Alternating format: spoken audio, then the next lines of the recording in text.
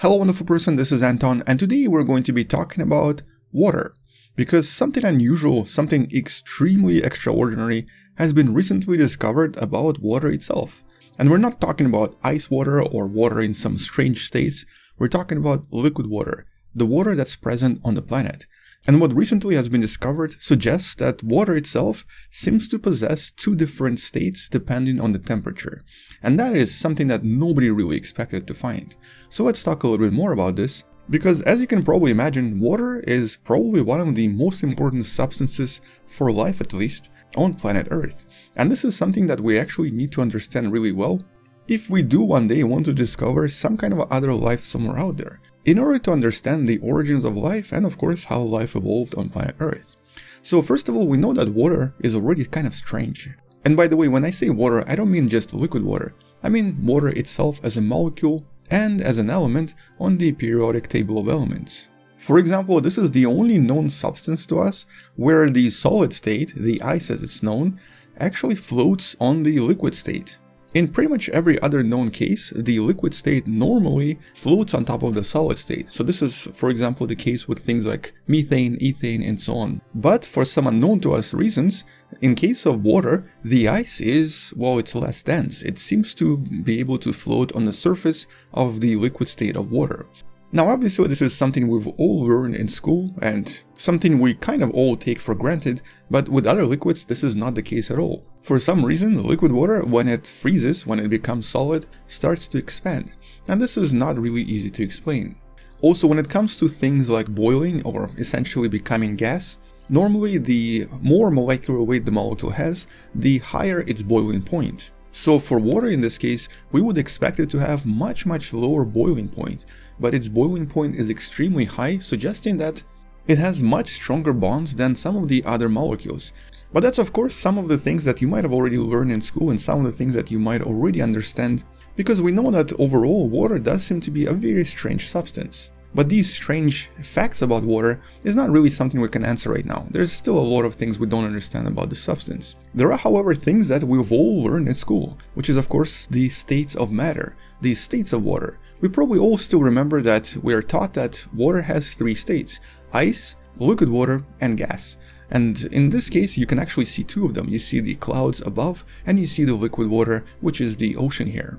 But what they didn't teach us in school is that water actually has a lot more states, way more than we can actually list in this video. For example, we already discovered close to 20 different states of ice, basically the solid form, and they all seem to be different depending on the structure of the molecules inside the ice itself. For example, this form right here, known as ice 10, forms at really high pressures and creates a somewhat interesting, very symmetric ice compared to normal ice we see on Earth. And most of these ice forms are normally formed in usually somewhat extreme conditions, or in many cases in outer space. So for example, ice we find on comets or on other planetary objects, structurally and possibly even functionally is not really the same ice as we have here on Earth.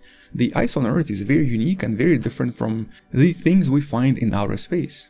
And these different forms of ice have been discovered for many years now, and we're probably going to be discovering a lot more of them in the future. But in this case, this is not particularly difficult to explain. As the water solidifies, as it becomes solid, water molecules can actually assume different types of shapes.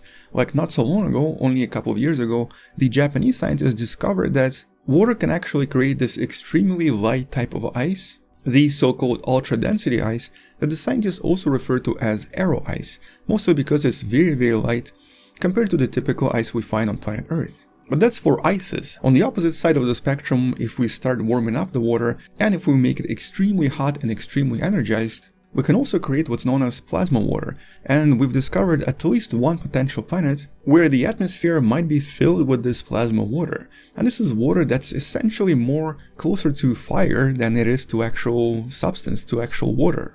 And so there are a lot of these extreme examples to show you that water has a lot of different states, many of which are obviously not taught in schools. But here's the thing though, what about the liquid water?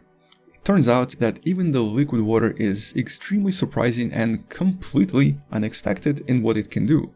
It turns out that the liquid water on our planet has two states, and this is something we had no idea existed until, well, basically only a few months ago. because all of this came from this particular study you can find in the description below.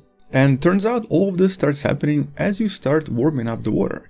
Somewhere between 40 and 60 degrees Celsius or 104 to 140 degrees Fahrenheit, the water starts acquiring these unusual properties it did not have when it was colder.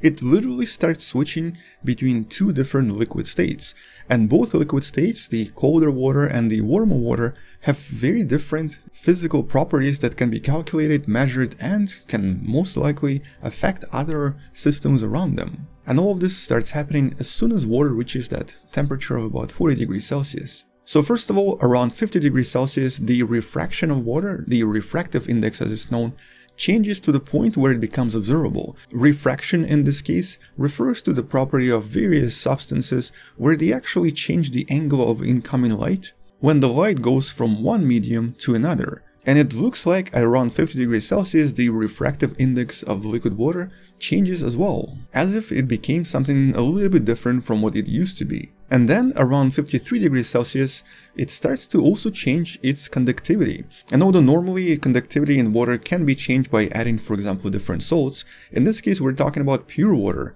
and the pure water also changes conductivity once it reaches a certain temperature, around 53 degrees in this case. Now, one property of water that's very unusual and also kind of hard to explain is the so-called surface tension. It's basically how strong the molecules hold on to each other to create a kind of almost like a film on top of the water. It's not really a true film, but it's what we refer to as the surface tension. And this also changes, quite surprisingly, around the temperature of about 57 degrees. And although in this case maybe that's something to do with the fact that there's now more energy in the water because of the heat, it still is extremely difficult to explain. And then around 64 degrees Celsius, it finally changes the last property, which is thermal conductivity. So in other words, by the time it reaches that 64 degree mark, it has changed at least 4 different properties, in some sense almost like becoming a completely different substance from what it used to be when it was colder. It practically becomes a different liquid. And this is not something anyone expected. This is not something the scientists actually were expecting to discover at all. But most importantly, this has huge implications on life and also evolution of life. Remember, today we believe that life on Earth evolved approximately 3.5, maybe even 4 billion years ago. And this is when Earth was very different. It was a lot warmer. The water was also a lot warmer, and chances are it was actually much warmer than possibly even 64 degrees Celsius. In other words, the liquid water that was present on early Earth was very likely in that other state we just kind of discovered.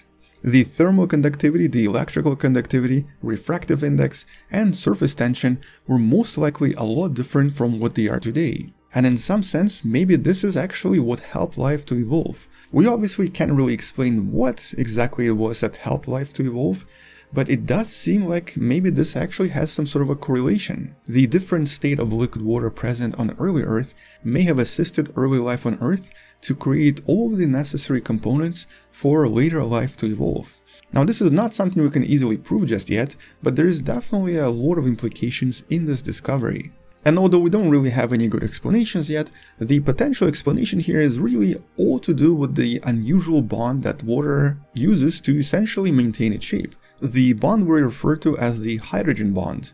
And because this bond is used by so many other organic molecules, including things like proteins, and because it's so extremely important in regulation and maintenance of activity inside the living cells, for example, this of course also suggests that whatever was happening on early Earth when water was warmer was probably extremely different from what's happening on Earth today.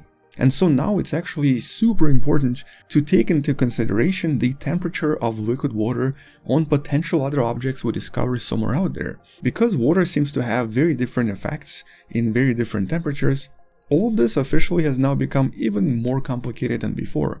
But what's really interesting here is that we keep discovering all of these incredible things about water, and we keep realizing how absolutely incredible this substance is. It seems to be absolutely unique in the universe, in all of its properties, in all of its abilities, but most importantly, of course, in its ability to create organic life and to sustain it for many billions of years. And this is of course one of the main reasons we're studying all of this, because we want to understand how life was created, how life evolved, and what exactly was the role of water in all of this. But anyway, It's a really exciting discovery, probably one of the bigger discoveries of the last few years, but the implications of this discovery are not really going to be instantly apparent to us. It's probably going to take a lot of studies and a lot of new discoveries to try to figure out what all of this means. Anyway, on that note, that's kind of all I wanted to mention in this video. Thank you for watching, subscribe if you still haven't, share this with someone who loves learning about space and sciences, and maybe come back tomorrow to learn something you may have not known before. Also, maybe support this channel on Patreon or by buying the Wonderful Person t-shirt you can find in the description below.